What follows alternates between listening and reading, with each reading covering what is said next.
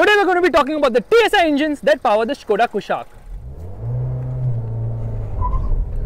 The Škoda Kushaq comes with two engine options. Both are TSI units, a 1 litre TSI which produces 115 horsepower and 178 Newton meters of torque, which actually punches way above its weight because of stupendous performance from a 3-cylinder engine and good refinement as well. You don't realize it's a 3-cylinder engine. And of course then there is this engine, the 1.5 litre motor, which produces a class leading 150 horsepower and 250 Newton meters of torque, and you can see in the way it performs, it absolutely pulls hard and strong.